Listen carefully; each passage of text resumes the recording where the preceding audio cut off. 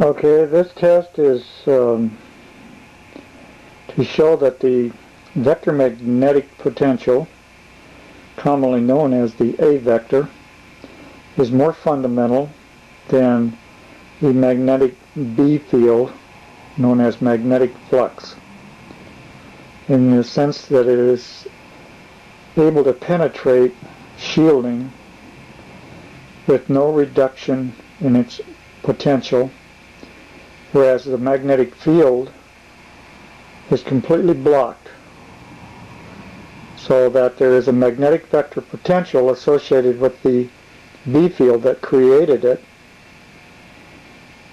yet the B field is not in the vicinity. Further, that the A vector can provide useful force on a charge and thus current in that loop. And you see the loop going through 3 current transformers. You see the first one in the foreground with a piece of copper, heavy copper, going through the center or the core of the current transformers in a loop. It's a short. And we have provided a activation via a phase adjustable control circuit that will be powered by a 12-volt automobile battery.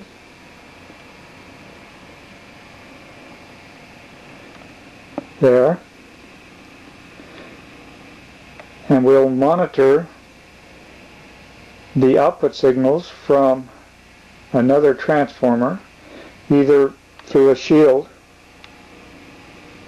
in the afterground there, or unshielded with no pipe in the center. Those are iron pipes, and the CT is a specially wound transformer. As you can see, it's a donut,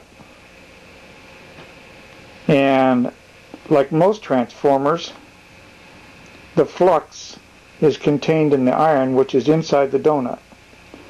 So there's no flux able to escape the torus. With no magnetic flux, the only way to explain the transfer of energy from the transformer in the foreground into the copper and back out of one of the adjacent transformers is to utilize the mechanics of the A vector. So, without further ado, I will pause, set up the test, and we will see that there is no loss in the signal between the transformer on the right in regards to the current going through its center compared to the transformer in the afterground there that has an iron pipe for insulation. I will remove that iron pipe during the test, and we will see that there's no change in the amplitude at the transformer, which means the iron pipe has no effect whatsoever on the A vector as it passes through from the current in the copper bus, from the copper bus up to the transformer itself, which is fully shielded insofar as the magnetic flux is concerned. We will pause now. Okay, we have an oscilloscope set on the 0.5 volts per division for a signal strength of 3.2 volts relative to the signal on this transformer, and that's being provided by the current loop, which is being energized by this transformer in the foreground. Notice that the signal is able to couple through that pipe. So now I'm going to remove that pipe, and as I remove the pipe,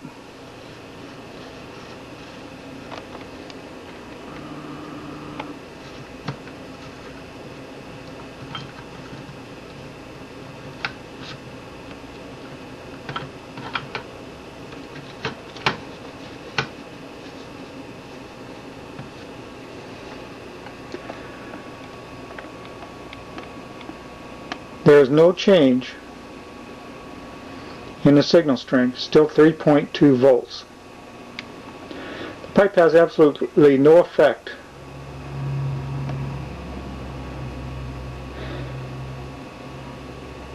Next, I will simply move the leads from that transformer over to the other transformer, which has no pipe, and it will show the same thing. We will now pause. Okay, now we are going to move these test leads. We have 3.2 volts, again at the secondary of the transformer in the afterground.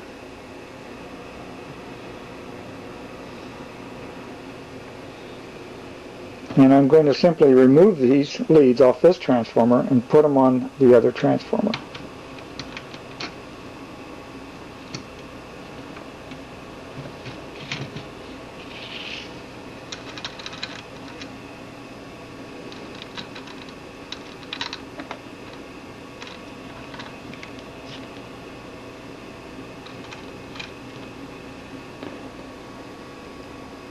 Okay, now we move back to the oscilloscope.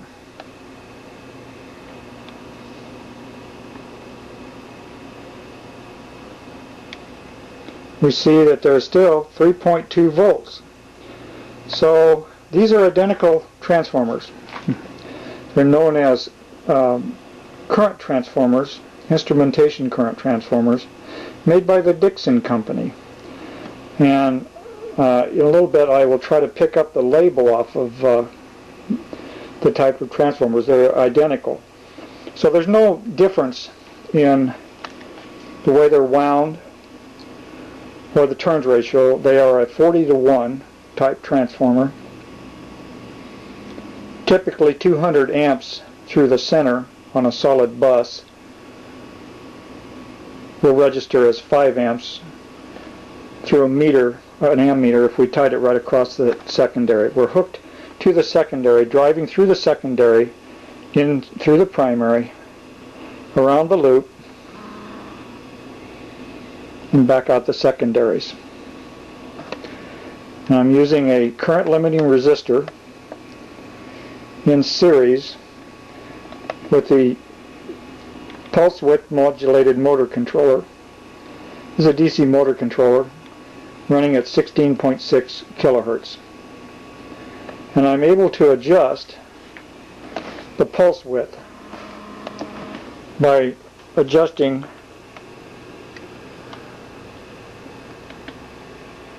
in this fashion. You can see the pulse width changing. So it's a handy device for driving this type of a test.